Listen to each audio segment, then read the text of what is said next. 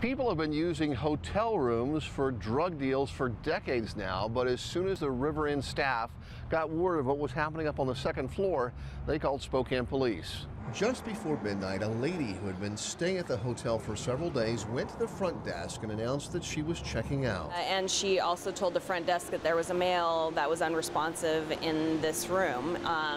And so we responded. Spokane police arrived to check on the man's welfare and found him passed out on the bed and dealer quantities of drugs scattered throughout the room.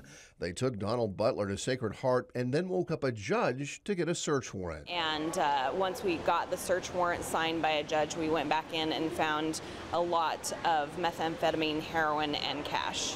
A little more than $28,000 in cash. That money coming from the sale of a half-gallon freezer bag full of methamphetamine and 4 golf ball-sized chunks of heroin. Butler apparently was protecting his product with a loaded .357 revolver and a police-quality taser.